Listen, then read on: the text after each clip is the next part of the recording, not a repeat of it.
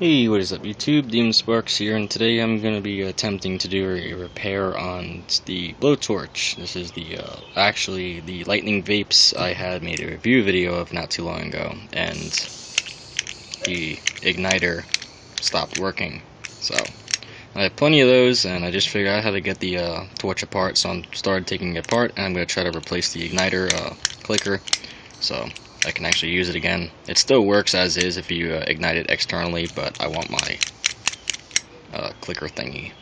So I love this torch. It's the only problem I've ever had with it so far.